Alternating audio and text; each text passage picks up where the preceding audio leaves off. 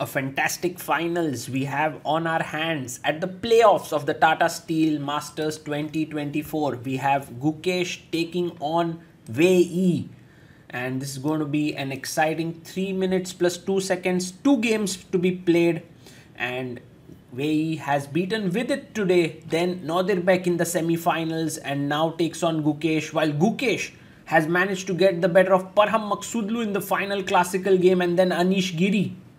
We have the Queen's Gambit decline on the board. What is going to happen? We have the Ragozin and Queen B3 line played by Gukesh. Very interesting choice by him. A5 played by Wei Yi. C5 is the main move, but Bishop comes out to G5. And now there's pressure on the center. There's a pin here. There's a pin here. So already quite a complex position building up. Wei Yi, cool, calm, collected. What is he going to do next? He plays his pawn to c6. This kind of gives white a small little advantage to play with. e3 is a nice move, opening up the bishop to come out. He plays h6. You can take on f6. That's a very, very viable move. But Gukesh keeps up the pressure, puts his bishop on h4. Wei Yi brings his knight to d7. And Gukesh now plays his pawn to a3, asking a question to the bishop. The bishop comes back. So in effect, we do have the Queen's Gambit decline now, with some additional moves like a3, a5 and all of that which has happened. Black has castled, and now for white maybe the most logical move is to play bishop d3. No, he takes on d5. Now taking means that if you play ed, then I can go bishop d3, which is a normal way to play. But black should try and play knight d5 so that after bishop e7 there's queen e7, some trades happen. But Gukesh avoids the trade, plays bishop g3. And maybe a good idea now is to take on c3. This seems like a fantastic thing. Yeah, takes. And if you take with the queen, there's already c5.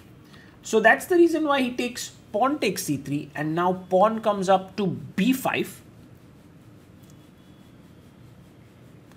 And now bishop comes to d3, bishop a6. So the black bishop's problem seems to be resolved now with c5 coming in. Although the b5 pawn does seem a bit weak. So if I go rook f b1, it's possible. But he goes rook f d1. Somehow I feel that Wei Yi has managed to solve all his opening problems. He can put his queen now on the b6 square is exactly what he's done. But Gukesh can go rook a b1 and try to take advantage of this b-file pressure. This game is heating up for sure. What is Gukesh going to play next? He has 2 minutes 30 seconds. Wei Yi has 1 minute 57 seconds. Gukesh taking his time and now plays queen e2. It is clear that the pressure on b5 can become quite nasty after rook b1. So Wei Yi must take care of this. And I think he already has a plan in his head, which is his bishop is well defended for the time being. So he can play b4, and that's exactly what he does. Nice move there, because with this, he's actually solving all his problems. The bishop on g3 is nice, but not doing much. Take on a6. I think queen takes makes sense. But then somehow after, if you take queen takes, rook takes, there's dc5 followed by taking on b4. And that's the reason why he plays here rook takes. Nice move there by Wei Yi. And his point, of course, is that after I take dc5 now, there's knight c5. And if cb4, then I have ab. But in case you try to interpose this with AB, the knight still defends the rook here. So these are some small little calculations that Wei Yi has done to take with the rook. And now Gukesh is trying to see if CB4 is better, AB4 is better, D takes C5 is better. You know, there are so many possibilities and he's unable to wrap his mind around which one to play. He takes on B4, pawn takes by Wei Yi. And now black has these two strong pawns. Of course, you want to create a strong center, but after a4, the black pawns look much stronger than your own pawns here as white. So that's the reason why Gukesh goes safe, takes on b4, bishop takes. And with the a passer, it does seem that black is the one who has some chances. Rook comes to a8. Gukesh plays this tricky move, knight e1. He wants to go knight d3, maybe put pressure on b4 and c5. Like how Wei Yi is playing this, he goes queen d3, queen c6. And the rook comes to the c1 square. In effect, white's position does look more harmonious, but black has the more possibilities. Now knight d3, just put your bishop back on f8 and then push your pawn from a4 to a3. Well, he plays bishop d6, and I'm not a big fan of this move because after this trade, Gukesh gets his knight to this square on c5. So takes, queen takes, and what is Gukesh going to play next? I think knight c5 makes sense here. But there's also queen b2, queen c2, trying to get in with the queen. He plays his knight. And Wei Yi plays his rook to c6. So the knight is now attacked 3 times. And Gukesh plays his queen to b5, defending the knight, attacking the pawn on a5. Wei Yi has to be careful. He has a minute on the clock. Gukesh is down to 24 seconds. Queen goes back to c7. And now the a5 pawn is defended. Are there some tactics with knight e6? No, there's a check coming down. So that's the reason why Gukesh takes away the back rank weakness, which is a smart thing to do.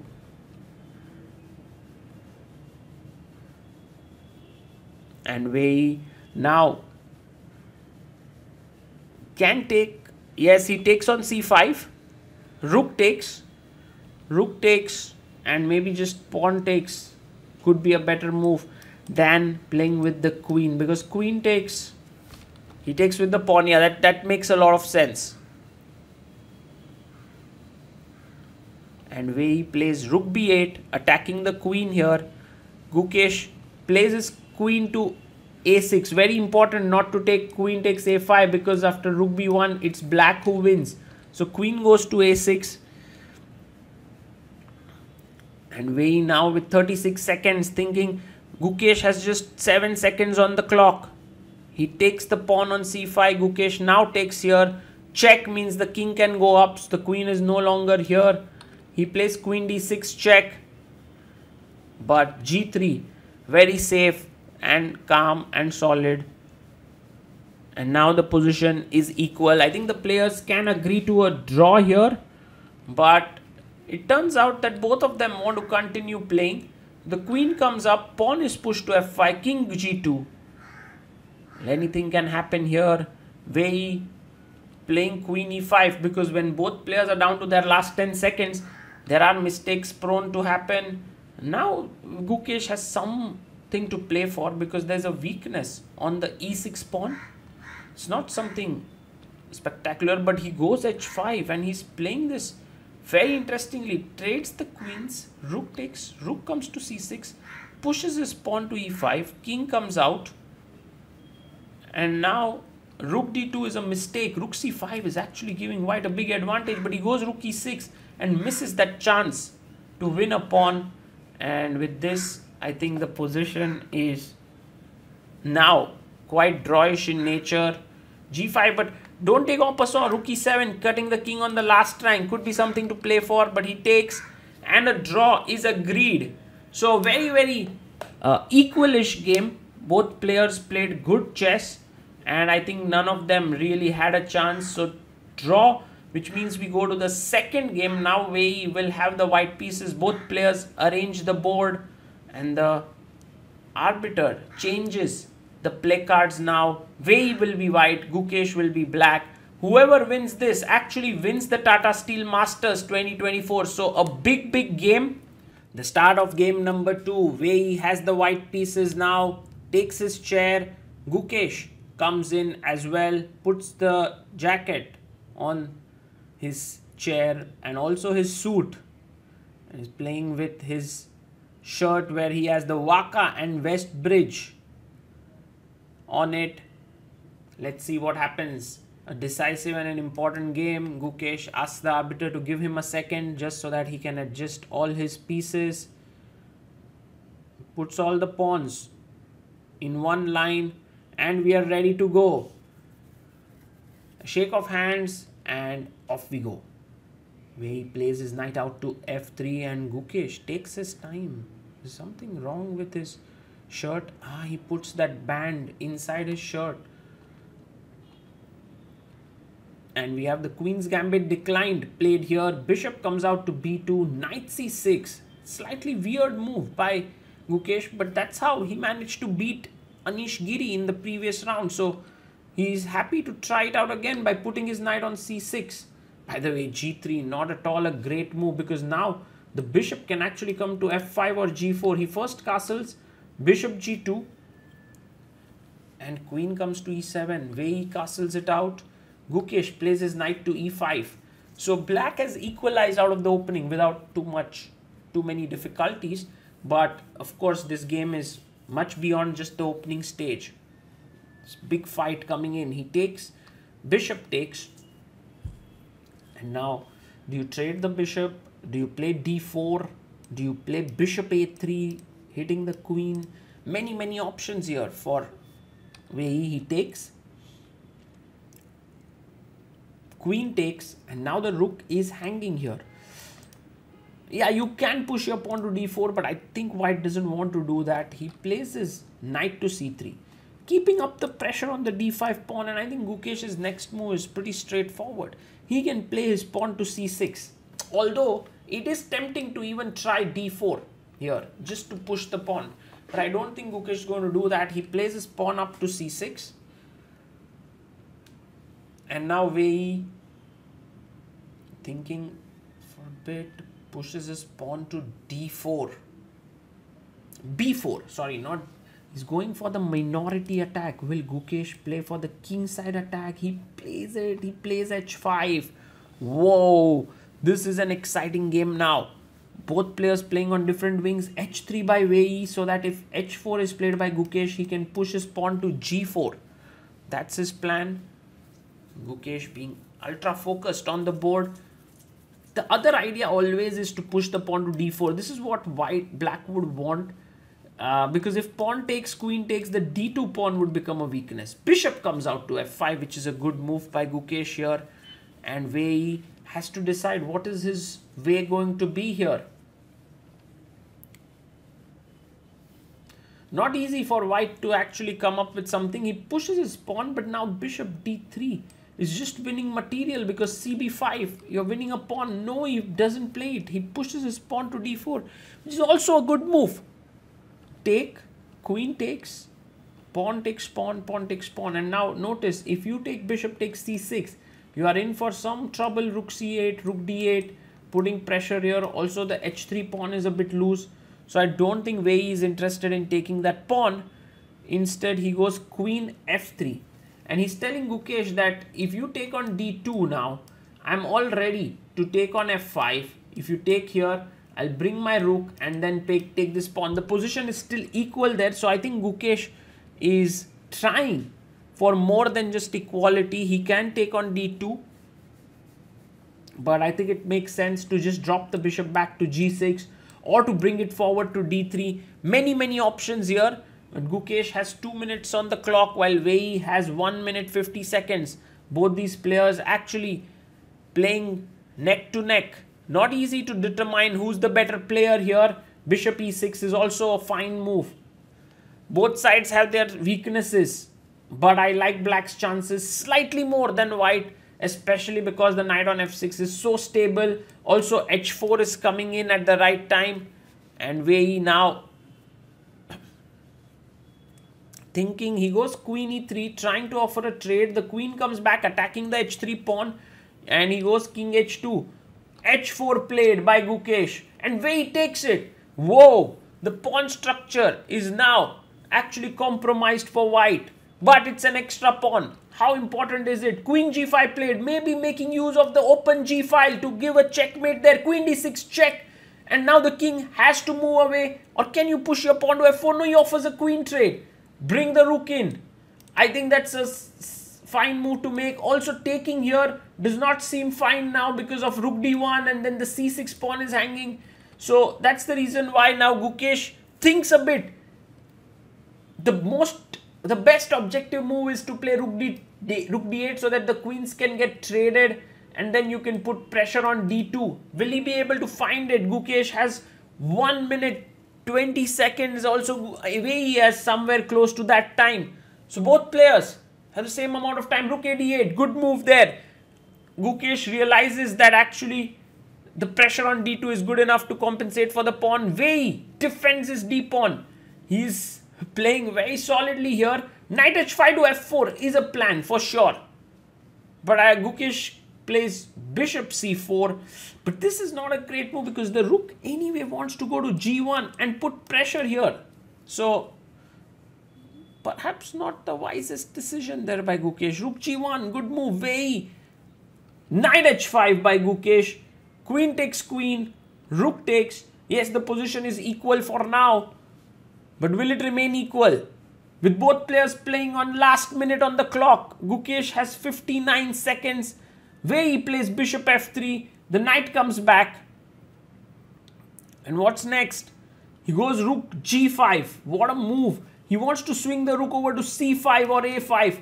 Wei Yi creating problems for Gukesh, which are not so easy to play when you have less than a minute. Meanwhile, Wei Yi also has 50 seconds on the clock. How does Gukesh continue? I think bishop d3 is one idea. There's rook d8. He plays king f8. Still, everything's okay. Everything's under control.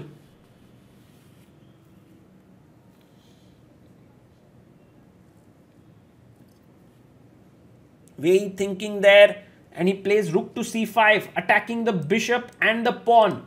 Now, the safest thing to do is to go back here, give up another pawn, and bring your rook to d4. Attacking h4, bring the other rook in, attack here, and then that's still fine. But in reality, no one wants to give up more material. You know, another pawn falling through is not something that you like. So that's the reason why he goes bishop d5. But that would mean that now I can take on d5 and get rid of my knight, which is not so great for Wei Yi. Knight takes, and pawn comes up to d4. So at least white has now an extra pawn, although black still has great compensation because white's extra pawn is this doubled h pawn. Gukesh plays his rook to f6, and now rook d3 comes up. Knight jumps into b4, but actually it's not helping much. In fact, white can go to b3. He goes rook b3, attacks the knight. Maybe the knight has to come back, or he can, yeah, he comes back to d5. And you will see Wei Yi improving his position now. h5 played. The pressure is growing. Whoever wins this will be the champion. So much at stake. He trades, and actually with this, Wei Yi's double pawns are gone. g6 was not at all a good move. Knight e7, bishop comes to e4, stopping knight f5 check. Rook comes to d6, but now there's rook f3 check, which is a powerful move. He goes rook c4, rook d8. Gukesh still has chances to hold this. Rook b4, defending. I like how Wei Yi just keeps making normal moves without actually making any mistakes. And that is the secret of him playing so well in blitz. King f3, king comes up, king e3 played, and now rook h8. Attack there, but he goes rook d7, slightly passive. Rook e6, rook p8, king d3. He goes rook d6. Both players moving back and forth. Check. King comes back. Rook goes here. Whoa, what is going to happen next? Both players down to 10 seconds on the clock. Gukesh plays his rook here. Pawn to f3. And now white is slightly better. Check. King goes to b3. Gukesh needs to take care of his time. Knight e7. He pushes his h-pawn. And now knight comes up. King c3. Knight d6. He's attacked the rook and the pawn. Bishop takes c6 is a beautiful move played here. I think it was missed by Gukesh. Rook c5 and a check. But now the king comes back to d2 and it's all over. Gukesh has lost too much material. Rook a3, bishop comes back, rook d7, but now there's h5 already, or just rook c6, pinning the knight. The rook comes back and the bishop is played. Wei Yi playing excellent chess.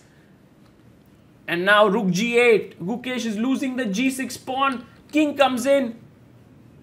It's a totally winning position, but Gukesh is fighting. You never know what can happen. And this check comes in and this is where you lose the rook.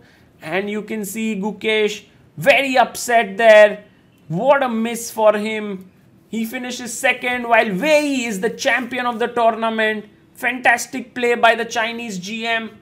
The spectators are applauding, but Gukesh is in disbelief because he could have won the title of the tournament. And there you see him sitting there with his hand in his head. Well, there were many things that could have gone well for Gukesh here, especially his game against Pragnananda where he was winning, but that ended in a threefold repetition, sort of a photographic draw. But yeah, spare a thought for this young guy, 17-year-old, very nearly winning the strong Tata Steel tournament. But Gukesh showed what a fighter he is. After 2 losses against Ding and Anish, he actually came back and won game after game, game after game, and has managed to now raise his rating up to 2742. But that ends the tournament now. Wei Yi is the champion. Gukesh finishes second. And that is a great result for the Indian youngster and also for the Chinese Grandmaster.